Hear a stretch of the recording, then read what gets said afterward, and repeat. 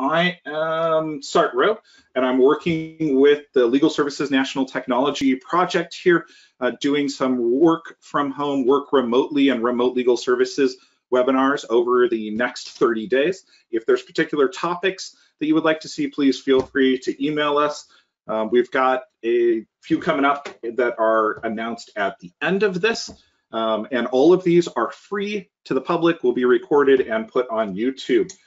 We've got Shelly Saves the Day here, who is a wonderful local creator from the Seattle area, who was also one of the co-creators of the Seattle YouTube Creators Day, and has a great reputation of teaching people technology that is practical. So she's got a YouTube channel with over 33,000 fans, and a lot of those are tech tutorials that are very useful for what we're talking about here today. We've also got with us an expert from the legal services community, Daniel Ediger, who started the YouTube channel at Northwest Justice Project and has been doing videos there and user testing of those videos with client groups. And so excited to have two wonderful experts here today. I'm going to be turning it over to Shelly now. Feel free to post questions in that question box, and we will get those out to our panelists. All right, thank you. I'm going to go ahead and show this window. Hopefully you're seeing some slides here. All right, so today we're going to be talking about social media, legal services, and all of that good stuff. So again, if you do have questions, please ask them. I am here as a resource for you, and I definitely want to help you guys get your message out there. And I know that a lot of you are working with not a ton of resources, so that is totally okay. I'm going to go ahead and run through a few things here real quick. Let's see, how do we? I'm going to hit this play button, and hopefully we can go. Is it showing a slide still? We are at a blank white slide at this point. Okay. Interesting. How about now? Oh, there it is. Okay. Excellent. All right, let's try this one, and I'll bring this one up on the side. Okay. So just for a quick reference, because most of you probably don't know who I am. So like Sart said, my name is Shelly. I have a YouTube channel, Shelly Saves the Day.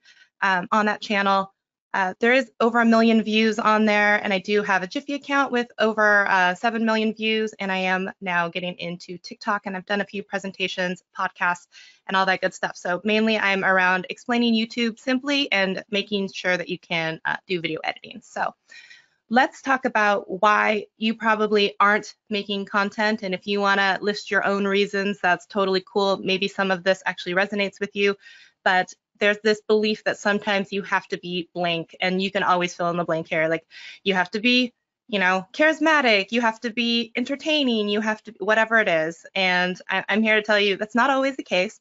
And then you're going to say that, hey, you don't have time to do this, and it takes time away from your clients.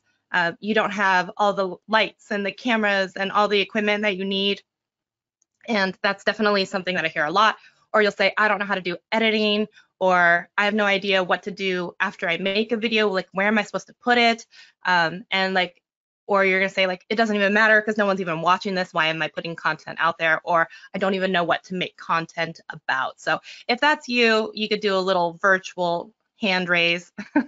That's probably some of the most common excuses that I hear all the time. So I just want to flip the switch a little bit. We're going to talk a little bit about why you should be making content. Okay, so maybe COVID-19 has been impacting your ability to meet with people who need help. Maybe you're not able to meet with them virtually, even over Zoom, or go to a webinar or any of that kind of stuff. So if they're not able to come into the office and you're not able to be in the office, this could be affecting you.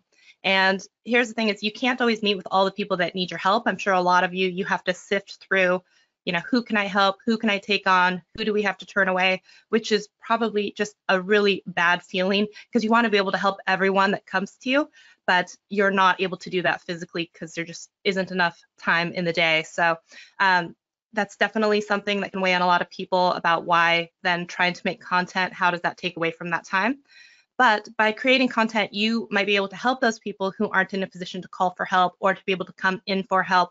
And maybe you'll actually be able to sift through and meet with the correct people, because some of the people who come in have very surface level questions, and you're able to create content that can answer those questions so that you can actually spend more time with the people who actually are in dire need of your help. So you'll actually be able to help more people, because instead of having to repeat the same answers to your frequently asked questions over and over again in person with them, you can actually redirect them to a place where they're probably going to get their question answered, and you don't have to spend that time face to face with them that you could spend with someone else who really does need your help. So, and this is a way to spread out education and to the public about their rights and anything like that, which is new, like new laws being passed, or things like right now with COVID, and what you're seeing maybe with rental and how that's working, because some people aren't able to pay rent. What does that look like? So this is a very timely time to also make content. So you'll be able to help the people who need the most immediate help, and then you will reduce the amount of time you have to spend repeating yourself. So those are a few reasons why you should be thinking about making content. So okay, so what should be in your content? So a lot of people are like, I don't know where to start or where to begin. What should I do? The number one thing I would say is start with, what are the questions that you see most frequently, and answer those in a video. Because if they're coming to you in person and asking those questions, you can definitely believe for every person that comes to you, there's a whole bunch of people online that have the same question. They just don't have the resource or the knowledge to know who to go to ask that question. So even if you started with, what is the thing that I always seem to be asked about, and I just recorded myself answering someone that particular question, and you threw that up on a video site, that would be a good place to start. So like I said, timely content about new law changes, maybe like I said with COVID and rent and all of that stuff, or how Governor Inslee has said that you can't necessarily evict someone right now or for the next 30 days. Stuff like that is probably a good thing to also put out. Questions and comments that you receive on content that you have already made, those are a great place to mine for data on what is it that people are not understanding about your current content or questions that they're currently having. So that's a really great thing there. Of course, in the end of any of your videos or in your description box, you probably want to put your contact information and disclaimers. I know all of you lawyers and legal places like to say, this is not the same as talking to a lawyer, and all that good stuff that you probably want to put in there, and then you would say, information, this is just a statement. Information is not always necessarily entertainment. It's great if it can be, but I don't want anyone to beat themselves up over, like, yes, I'm talking about Section 8 housing, and it isn't sexy and it isn't like exciting, but it is very important. So that kind of information, don't beat yourself up if what you're doing is really informing people and educating them, but you're not necessarily over the top crazy antics entertaining them. So evergreen topics that don't change a lot. For instance, something like a protected class usually is not going to come by tomorrow and be like, this isn't a thing anymore. And if you did, that would be a different video to make. So something like that, that's relatively safe. If you're looking for a topic that isn't as timely, that could be a topic to go after as well. And then maybe if you're in a particular state or region or country where certain things are illegal or wanted to be addressed, you might want to be talking about something that is maybe particular to your area, of course, with all your caveats and disclaimers that it doesn't apply to everyone. And then maybe something else would be, what kind of event qualifies someone to seek the kind of help that you provide? And if anyone has any questions, like I said, please let me know, but I'm assuming that there are not, so we're just going to move on. And the last thing I'm going to say about what should also be in content, one thing that I would highly encourage just for inclusivity and everything like that is going to be closed captions, whether those are burned into the screen. And there are a couple of great services out there that can do that, especially like mixed captions where you purchase blocks of time. And that's a really good option, or actually writing out transcriptions and including them in YouTube so that people can listen without the volume on and still be able to understand what it is that you're speaking about. And there are also services like rev.com, which will transcribe it for you at the cost of $1 a minute. All right, so now maybe you've created some content and now you're gonna say, where the heck do I put it? So here are just a few of the places where you can put your content. So YouTube videos, one of the great things now recently, you can now do vertical videos and it will take up the entire screen and won't put those black bars on the side, which is awesome. And of course, you can do widescreen as well. So why vertical video is actually really kind of a cool area to be in right now. There are studies that are going to show that like 80% of the time, even when people are on video sites, they're still holding their phone in a landscape or portrait up and down orientation. So if yours is vertical, it will take up the screen. They'll see all the information that you have. And then the nice thing is if you're already creating vertical content for sites like TikTok or Snapchat or anything like that, you can actually just download all those videos, stitch them together in a program, and then put them up on YouTube or someplace else, and you don't have to do any editing, which is really, really nice. So almost all the sites now also accept vertical video. So that's going to be Facebook, Instagram, and of course like IGTV. So there's a lot of benefits to not having to change and do a whole bunch of editing for content that you've already created that is in a vertical format. A quick question here. What is IGTV? What is IGTV? So it's a separate part of Instagram where it's going to be videos that are over a minute can be put there. And the nice thing about IGTV is you can also create like a series. If you wanted to do a whole thing about, let's say, those protected classes and you had one video about each one of them, you could create an entire series around that. And anyone who has an Instagram account does have an IGTV account as well. You can put videos up there up to 60 minutes if you wanted to. You can upload them from your computer or from your cell phone, but it's just another way for you to put your content out there. Eventually, I've heard that they're going to be monetizing IGTV just like they do YouTube, but it's kind of an area where a lot of people haven't really gotten into yet. So it could be an area too where, especially for legal services or something, you would be one of the few and far in there. Does that answer that question? Yes, definitely. Oh, okay, cool. All right. Feel free to stop me. I'll just keep rolling on. Okay, so we're going to talk about how do you make content. So some of the free resources that you can pick up, Canva, PicMonkey, so not Photoshop, that one is paid, but GIMP, which will open Photoshop files, and that one is free. Adobe Spark is free. PixArt, that one is also free. And then, of course, like Pexels and different things where you can find royalty-free photos that you can, just like stock photos that you can use and put in any of your projects. You can also, there are several sites, but Pexels is one of them. So almost all the sites are going to have free templates and default sizes for platforms. And that can be really helpful if you wanted to do something like you have, let's say, a widescreen video, but you wanted to throw it inside of a box that was square or something. If you wanted to throw that into your Instagram feed, you could do that and have a background that had like maybe your phone number and like the website name or something like that. That way you don't have to completely edit your widescreen video, and you could still put it inside of a box that will fit inside of Instagram and have additional information on it. So that's kind of a hack on ways that you don't have to edit as much. And then so you can also throw your video. I have one up on my YouTube channel, but you can take your widescreen video and throw it into even a slide. Like I'm in Keynote right now. You can do the same inside of PowerPoint, where you can put your video inside of like a basically slide and export it as a video. And then you can use that video on Instagram or wherever else you want to put your video. And that's a great way too if you wanted to decorate your background and put your information about your company, your website, and how to contact you. So that's kind of a good thing. And then I would say carousel posts for Instagram. I'm going to show you an example here of, Daniel, you may see some of your your content in my example, but it could just be a really easy way. If you guys are already making content, I saw there were some screen recordings, some slideshow presentations that were already videos. I just want to kind of show you how you can take some of the existing videos that you have and create micro content around it. So you don't have to necessarily create more. You can just create more from what you've already created. I hope that makes sense.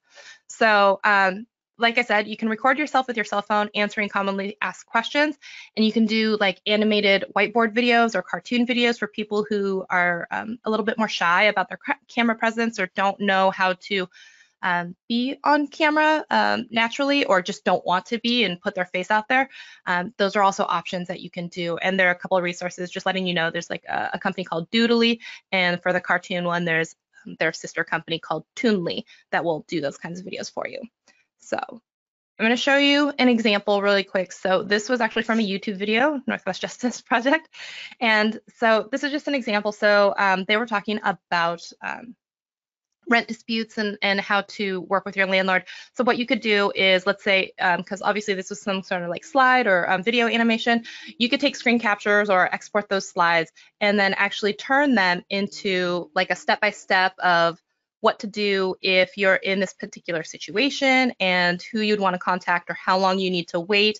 So this kind of information is really simple because it's sequential to throw into multiple items like in a Instagram carousel post, and that would be an example of something that you could put up from your video that you've already created. So So Shelly, yeah. that those slides, I actually did make that in Keynote. Yeah, did you? But it could have been PowerPoint. It could have been. So those are just definitely hand-drawn on a whiteboard. Then I took an image of it, put it in a Keynote slide, and all of those slides became the video.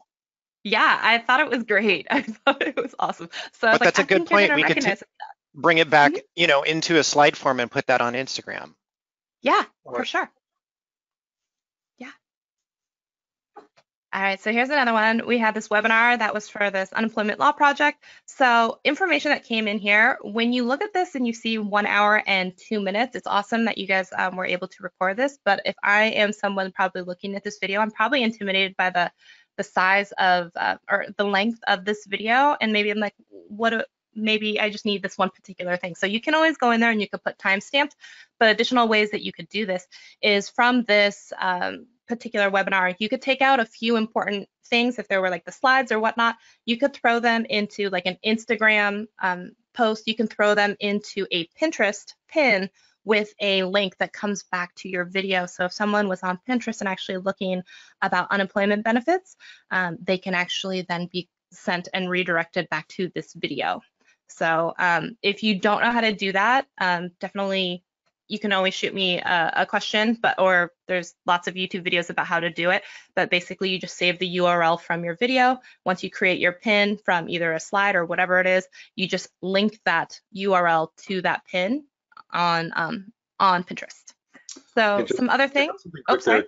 Those webinars that they put together very quickly had over 1,000 attendees, and the analytics in looking at these things when we've transferred them over to YouTube for the last few years, people do tend to fall off somewhere between the 5 and the 20-minute range. If you can chop those videos into one discrete topic per video and turn them into multiple YouTube videos, the count goes up and the attention, you also tend to get more feedback or comments on those by chopping them up. So great format for an hour-long webinar, but I would recommend chopping that stuff up to get it into YouTube. Yeah, that's a great point, and that's actually what we're going to talk about here. So we're saying if there are individual questions that are being asked and answered, try to create individual videos of just that answer and question. You could post it as part of a series. You can post it as part of a series on IGTV. You can break them up into individual videos, labeled that on YouTube. So you would result in 10 6-minute videos, each with a specific topic and answer, rather than one 60-minute video. Hopefully that makes sense. And that's kind of what Sart was talking about, is if you can break it up and have it be specific to one particular topic, I think you would find that more people would watch that particular thing that pertains to them. So absolutely. And then here is just another example. So I went on and said, Seattle has these protected classes. So we're saying, what could I do with this information? So this I consider more of an evergreen content list. Like I said, it's not really going to be changing. So you could do something like the Instagram carousel post about each one of those particular things as an example. You could have a up to 60-second TikTok video explaining any one of them or any two or each one of them separately if you wanted to put that on there. You could have, a video explaining that on your Instagram feed. You create a Pinterest graphic, one for each protected class and information about it or whatever. You could create a YouTube video. I was just putting 90 seconds. It doesn't have to be any particular length. You could have videos and put them on LinkedIn or Facebook, and you could have individual videos about each, or one video quickly going over all of them. So the idea is once you create something once, you can distribute it everywhere and reuse it as many times as you need to. And so I just have 2 more quick examples and then we're done. So anything from like a news article or a closed case that recently happened, if you're looking for ideas, you could still create a commentary video about why a decision was made a certain way or explaining what it actually means when a decision comes out. You could explain why someone, what someone could do if they were in a similar situation, like who they might contact or steps they might take. And you could explain some of the rights that might have been violated or how to report activity if they're in a situation that is similar. So even if you aren't creating any of the content, you can create content as a reaction to information and news that you see other people doing. And then last example is just, so this was on the Northwest Justice Project page, and I'm just taking an example here as they had this on their YouTube, and you can, like I said, run through slides or whatever else, and then you could take that same image, graphic, whatever it is, and you could just resize it and then put it on each of the different platforms, and it's still the same information, but it's sized to what the platform actually prefers. So like I said, Instagram is sometimes that square. Pinterest is usually better with like a longer pin, and then IGTV is usually that vertical video format. So don't freak out if you have to think about putting it on multiple sites. You can really still do that with the same one piece of information. You can do it in Keynote, you can do it in Final Cut Pro or iMovie, any of the different places. So it's really just coming back to, once again, create it once and distribute it everywhere, because you probably don't care where people are consuming this content. The important thing is the information is getting to them when they need it. So if you have questions, I'm happy to talk about that, but that's everything in the slides. So we definitely got two questions here that have come to me directly. One of them is, if you were just going to start with one or two of the platforms that you mentioned, where would you really recommend? YouTube, and might even think about doing Instagram, because a lot of Instagram is targeted into particular areas or hashtags. So I would probably go with those two. Okay. And the second one is, if you're starting a new account, how do you get those things noticed? Because I mean, obviously there's a lot of accounts out there, but what's a tip or two that you have for helping that new account get noticed? Okay, so the thumbnail is probably, which is the beginning image that you see when you're browsing through YouTube. That is basically the invitation to your party. And even if you have the most amazing information and the most amazing house party, if you dress it up in a house that looks like it's about to be demolished, no one's going to come to your party. So I would say spend a little bit of time trying to create a thumbnail that is evocative of what is actually in the video, but actually interesting in some way. So some hints for that are going to be avoid like really tiny scripts, like with your fonts. Think like childlike big block letters, usually big ones that are really easy to read. That's probably going to be easier if you're going to put any font at all. Try not to put more than 4 or 5 words. Don't let those words be like more than 6 letters, because each time you do that, it just takes up a lot of room on the screen. And then the other thing that pairs with that is going to be, what is the title of the video? So why should someone care about that video? So naming it like Northwest Justice League webinar presentation, January 2020 housing crisis. Great for you in your file archive formatting stuff. Awful for anyone trying to search for, can I stop paying my rent without being evicted? So think of how you would craft that title and how it would be searched by the person finding that video. So awesome. Another question here is it worth doing some paid advertising to direct people towards that? No. Okay. And I could a little bit on just haven't seen any return on investment or what? Well, here's the thing is, if you had something to sell, you were selling a webinar, you were selling some sort of coaching service, you were selling a product where you were going to be making all that money back, then maybe. But if it's for educational purposes, just to get your message out there, no, because you could spend that money actually on things that would be better. So no. Okay, excellent. There was a question about the slides, and we will make slides available with the blog post afterwards and send out the email to those.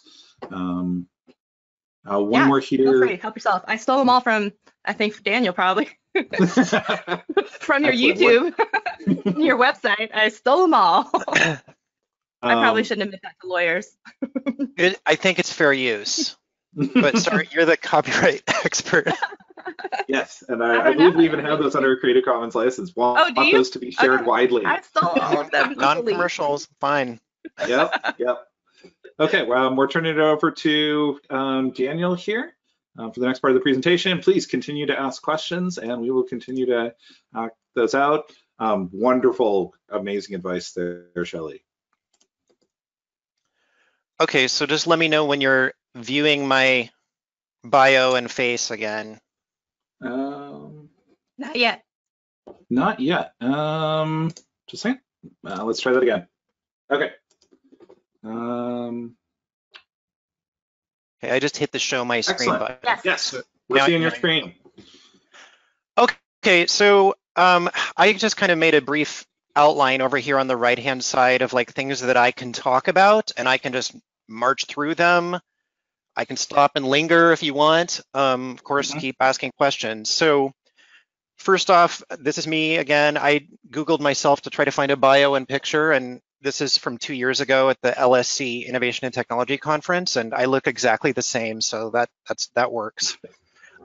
This is where I work at the Northwest Justice Project. It's the primary civil legal aid provider and LSC recipient in Washington State, all across the whole state. We have about, I think, 18 offices now, and we have maybe 180 attorneys, I want to say, but we also operate a website called Washington Law Help. It's the statewide information and free legal forms website. Here it is. Washington Law Help has about 1,000 different publications in various languages.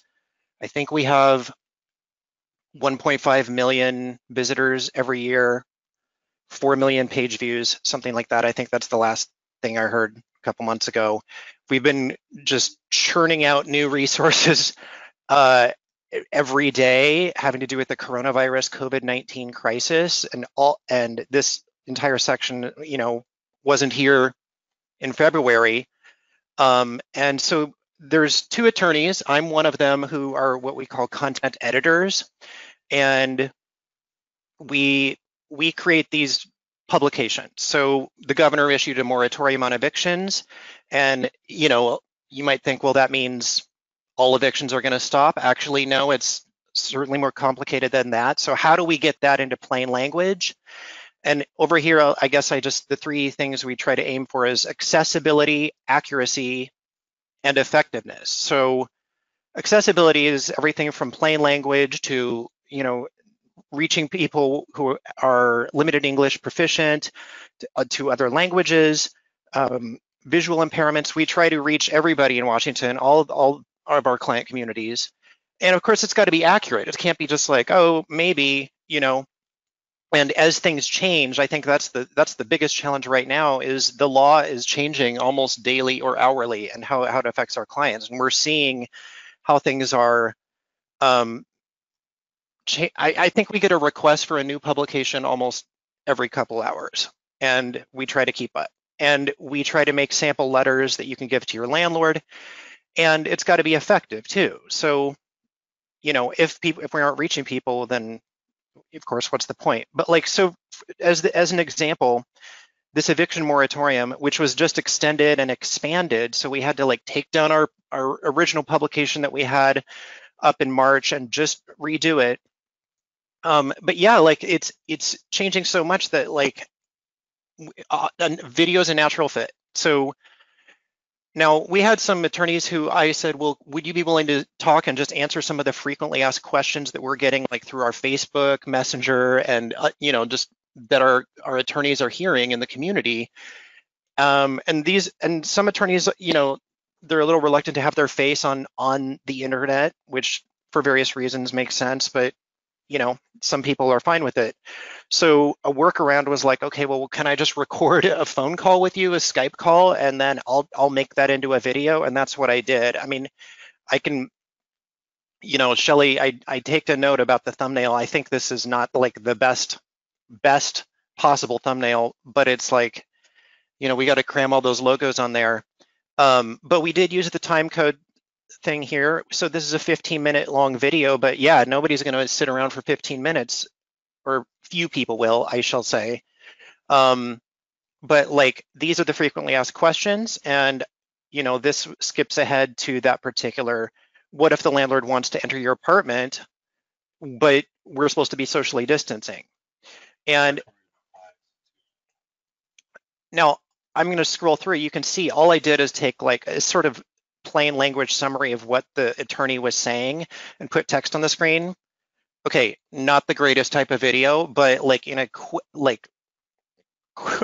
to turn things around rapidly, that's what we did. And in fact, we're going to redo this one tomorrow. And this is basically, it could be a PowerPoint, but I made this in Camtasia. So I'll talk about that in a little bit more. I'm just going to kind of give a brief tour of various things, and we can like stop and linger if you want. This is our YouTube channel. We do have playlists. We still need to get an intro video up here that I haven't done. We started these coronavirus community conversation videos and made a new playlist. You'll recognize some of these shapes. These are from our landlord tenant video series. And we have videos in ASL. We sometimes share videos from other organizations. And I will say that like, we certainly could be doing more with engaging with our community through YouTube. Now I think historically we've been using YouTube. Engaging with your community. What's that? Sorry. What do you mean by engaging with your community? I think what I mean is, if people leave a comment, like responding to it, like Shelly was saying, and then creating a new video based on that. But I think, a lot of people aren't finding these videos through YouTube. Just for the Northwest Justice Project, I shall say, they find them through Washington Law Help, because we link to them. And that's where they get most of we can tell from analytics, that's where they're being watched, is on this site. And I want to expand the use of the actual YouTube channel itself in the future. I just want to get a little bit more into the editing and the tools that I use, just so we can talk about those more too. We do have a Vimeo page too. We use this more internally to share like trainings, because Vimeo lets you put a video behind a password. And sometimes we don't want to share a video publicly. We just want to have an internal training video, and we use it for that. Now, a couple of years ago, we received a technology initiative grant, an LSC initiative grant, to actually do user testing, do field testing, because we hadn't really done any of that before. Now, I know comments are a form of field testing, but actually we went out to senior centers, went out to the farm worker community where people lived, showed a video, and then asked them, what did they think? Ask them, does this work? Would you share this with a friend? Is it annoying? Is it offensive? Do you like these cartoon people? Because over the years we were getting anecdotal feedback from other attorneys that like we were making light of a serious topic by using these cartoon people, but most of the field testing feedback we got was, no, actually those are great. People liked that. And so I'm just showing you here a little guidebook that I made about the field testing process, and it's available on LSNTAP's website. These two resources here, Reaching Your Readers, which is from British Columbia, and this one, Focus Groups, a practical guide for applied research. I think if you've never done field testing and want to know where to start, I would get these two resources and read them. But if you want to read just a summary, you can get this 10-page guidebook here that's on the LSNTAP website. And you'll recognize some of these characters. These are from our videos. I mean, this is just drawn on a whiteboard. So we've got two questions here for you, Daniel. First one is, what is the process for like getting these videos vetted, approved? Is this initiated by attorneys? Is it communication staff? How do you really get that through the organization, and how does that come about? I would say over the years, every which way. I mean, I have worked on all of these videos here, except for this one right here, is somebody else's. I mean, I made at the either at the request of an attorney or a supervisor, or through a grant where we were tasked with making videos that reached the ASL community. And we don't have a communications department or director at Northwest Justice Project currently. But, you know, as a matter of course, it's one of those things like, okay, when the law changed about source of income discrimination, meaning landlords are no longer allowed to say, we don't take Section 8 vouchers. Okay, now that law changed in, I think, 2018. So it went into effect at the end of the summer, and we wanted to get the word out. So one of our housing experts said, we got to get a video out. So that was like, okay, let's do that. So that's where this video here came from. I can talk a little bit more about that if you want, or I can get into the more of the tools. Which direction do you think we should go, Sart? Let's go for the tools, and then we've got some follow-ups here. And to let people know, a bunch of people have been asking for that guide. I'm dropping that into the answer for all here, and I'll put it into the chat, a direct link to that guide, and a short video video presentation Daniel did talking about that guide. Yeah. So, yep. And on this website, I noticed if you hit PDF, it gives you a PDF of this intro screen. Rather, you got to go down here to get the actual guide. So just hot tip on that. I was going to just show you Camtasia. This is Camtasia. It's a video editing and screen recording software. So I have we have a few computers at NJP with a license for this. I'm scrolling through a video I recently made, and I'm going to tell you kind of how quickly, this is a combination of programs. But I used to use just iMovie for everything, and I think that's sufficient, except it doesn't have the video screen recording that I want to use, and I'll tell you why I want that in various ways. So because sometimes I want to show a website like here,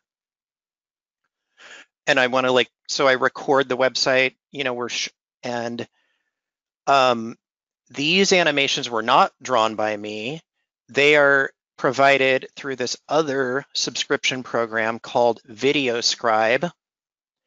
And they have lots of templates, they do a lot of faux whiteboard explaining. So, and it looks like they've got a lot of new coronavirus templates. But I actually did, I liked how these animations were, but I kind of wanted to mess with them a little bit more. So I used their graphics, and then I did some recording of them. And then I could customize them a little bit more. Now, a lot of when we were back in 2011, we were inspired to make very simple videos that were kind of based on Common Crafts ideas. And if you've ever seen these, the original videos were just somebody's hand moving pieces of paper around on a whiteboard. And they're very good explanatory videos. And Common Craft has gotten more into the actual education about how to educate or explain in short animated videos. So I recommend checking these out. They also have how to make these and how to explain things simply. So that's a good place to look there. But one thing I learned from Common Craft, and that I've been doing a lot, is use Camtasia, but to record. Now I'm showing you this. This is a PowerPoint where I made my outline today, and PowerPoint and Keynote have a lot of animations built in. So the fly in or the fade. And see that? I don't like how it's coming from the bottom, so how about let's have it come from the left. There you go.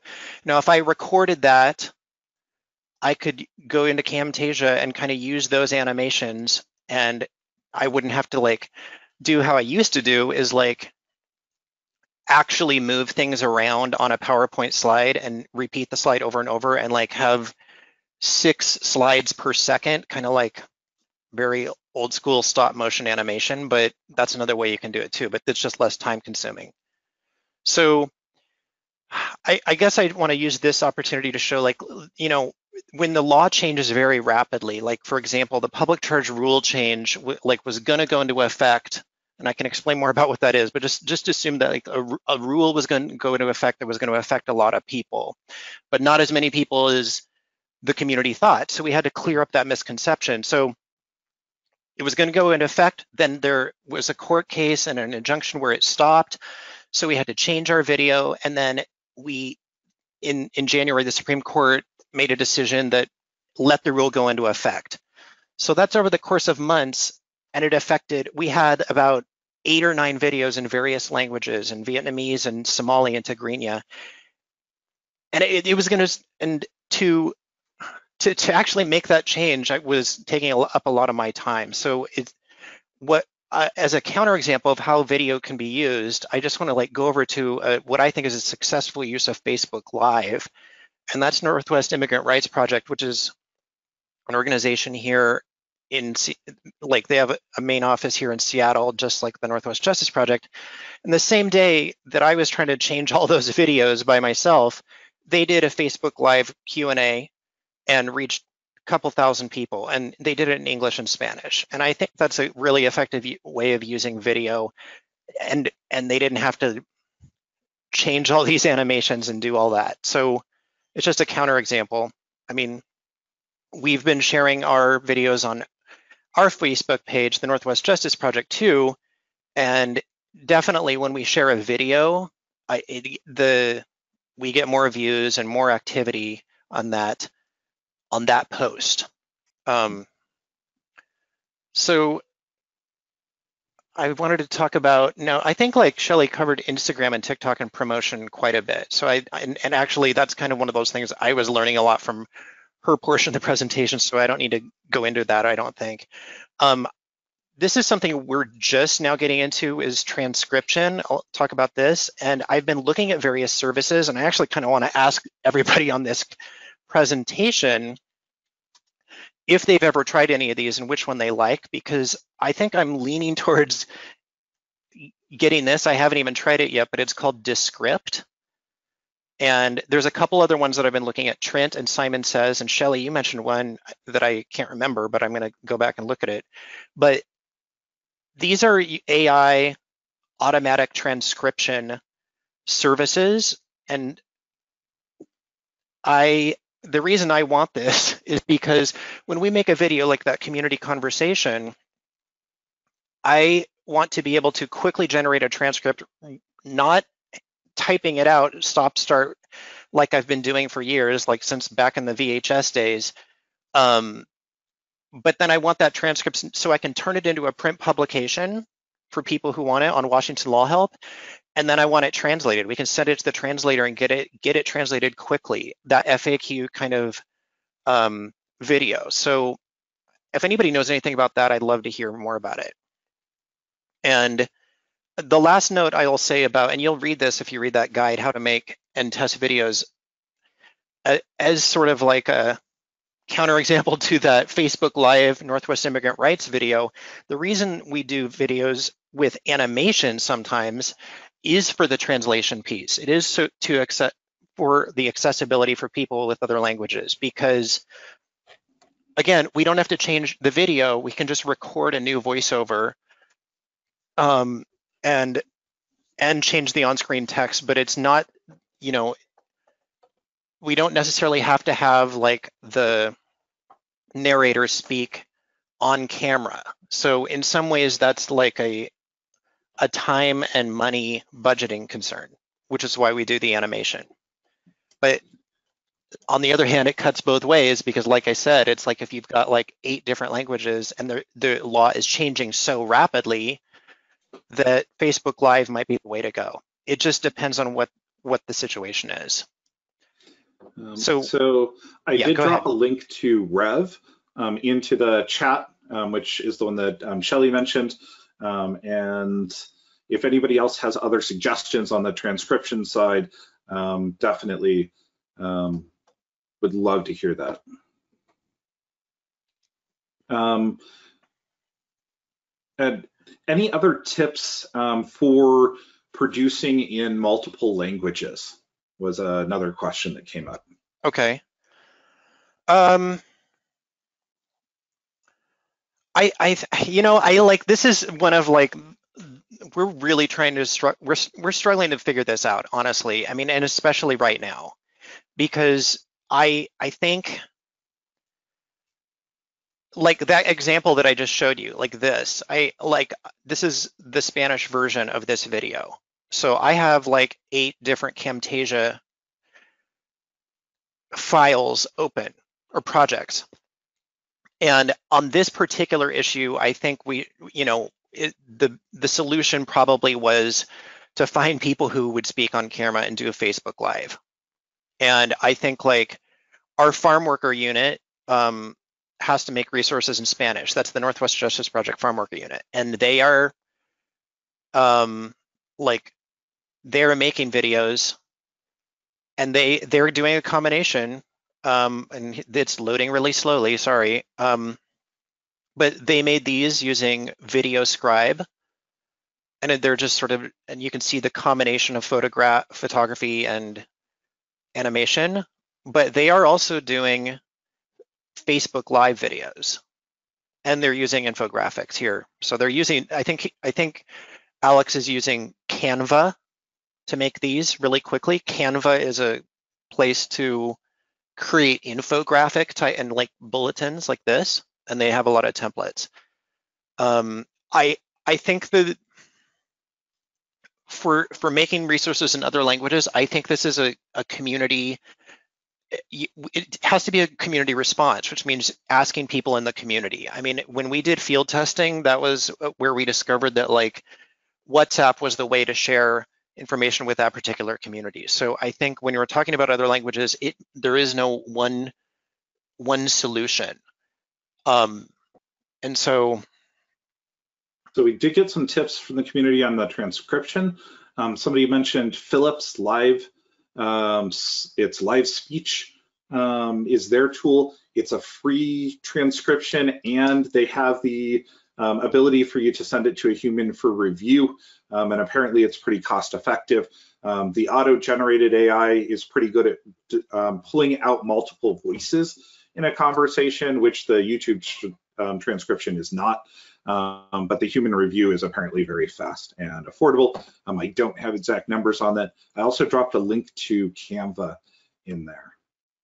And I think what we're looking for specifically is transcription for other languages too, because like the one that we're looking at for English, Descript, as far as I can tell, does not do other languages. I could be wrong, but this other one, Trent, it claims to be able to do 30 different languages, but it's much more expensive. So of course we're looking for Spanish, but also other languages. Mm-hmm. So there was a question here for both the panelists over Facebook Live. Like, why would you use that? What are some tips for using it as opposed to just posting a video on Facebook? Shelly, do you have experience with Facebook Live videos? Sure. I would say one of the benefits of doing Facebook Live or YouTube Live, anything Instagram Live, is going to be the interactivity and the ability to react real time with people who are asking questions in your audience. The other thing is for people who are not tech savvy and are not knowing that they don't want to delay anything with editing, that's probably one of the easiest ways to disseminate information to people that need it. And you know that you're not going to go back and edit it, you're just going to let it live. So, and then if you want to even cover an additional base, there are programs that you can use which will allow you to multi-stream to places at the same time. So if you want to take it even further so that you don't have to download the video and then upload it to another site, you can use a service like Restream.io. You can use a service like StreamYard, which will allow you to do to multiple Facebook pages, or a Facebook page and a YouTube or a Twitch or something like that. You can create one video and kind of just broadcast it out lots of different places, and then you can just go back to those places later like YouTube and just update the thumbnail and have it be something prettier to look at. But the biggest things are you don't have to edit it, and you can answer people real time, and it's Great fast. tip. I was actually curious about that multi-streaming for some projects that I'm working on. For ease of use, So you've got somebody who is not tech savvy. Which is the video editing program that each of you would recommend? If you're on a Mac, I would just go with iMovie because it's free and it's already built in. If you find that even more intimidating than anything else, you can actually use Keynote or your PowerPoint presentation software. You can actually create an entire slideshow presentation and export that PowerPoint or the Keynote presentation as a video file. So if you were to do that, build in all the animations and kind of moving things, then you actually just go to the export and you can export the entire slideshow as a video, and then you can upload that video to wherever. Yeah, you see, I don't know if I'm still sharing my screen, right? Yes. Okay, didn't want to just do this for myself, but like if you're looking, this is a PowerPoint, and when I hit export, it does say, like Shelly just said, create a video. And so if I want, I can get a little more complicated here, but you can change how these things swoop in, and you can you can bring in an image of like the form that we're talking about, or like a screenshot of like, this is the website to visit. And yes, you can create multiple slides here, and then move things around and then export it as a video. And then, like she said, you got a video, and that's PowerPoint. So I think there's so much that PowerPoint and Keynote can do other than just like listing bullet points. And I've used Keynote for years. I mean, all of those videos on we talked about earlier on our YouTube channel, almost all of them are Keynote presentations, basically. These ones. There was a question here. If staff wants to do Facebook Live on their account, do they need to be given admin access to the page? Yes. And last I checked, that was definitely true. Yeah, whoever's the admin for your page sets the rules on who can go live on that page, if it has to be like a specific group of people or if anyone can go live. So you'll need to talk to your page administrator people to have them check what the settings are. And the other option is if you go live from your own Facebook account and then an admin then shares your video to the page, that's also another thing that they don't have to give you access, but they can share your video to the page.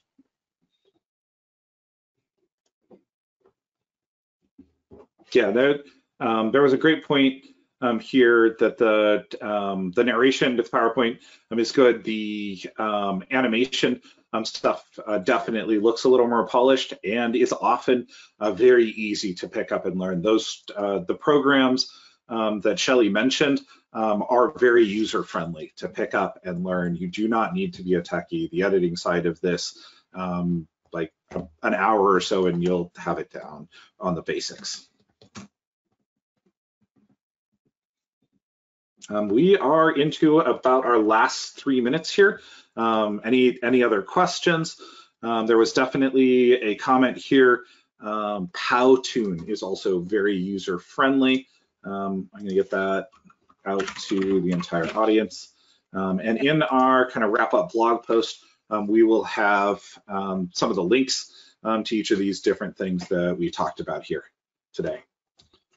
I'm going to take back presenter for a second as I've got a few quick announcements, but if there's any more questions, please definitely. We've got another minute or two here. So Powtoon is like Doodly and Toonly, and the nice thing is you do edit in their programs, but then you export a video file that you use in your own video editing. There was a question over images. I think the where to get images. I believe Shelly mentioned, what was it, Plex? Pexels.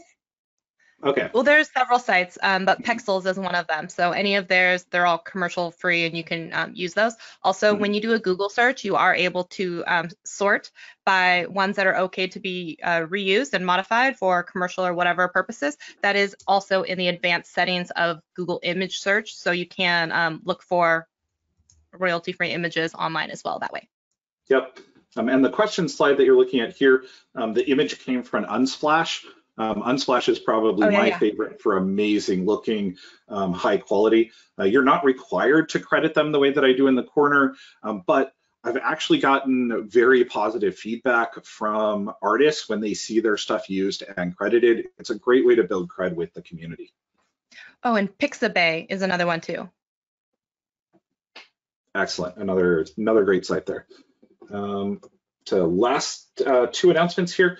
On lsntap.org, on the front page, scroll down just slightly, there is an email list with about 800 community members that range from they're working on their first project to experts in the field. That email list is active every day, and there's conversations. If you started to use any of these things and you needed help, there are at least 5 or 6 experts in any tech-related legal services topic, and the discussions on there are great. I think that covers all of our questions at this point. Thank you so much, Shelly. Thank you so much, Daniel. It's wonderful having 2 great experts here to share with the community. Greatly appreciate it. You're welcome. Thanks for having me. Yeah, thanks, Art, for setting this up. No problem.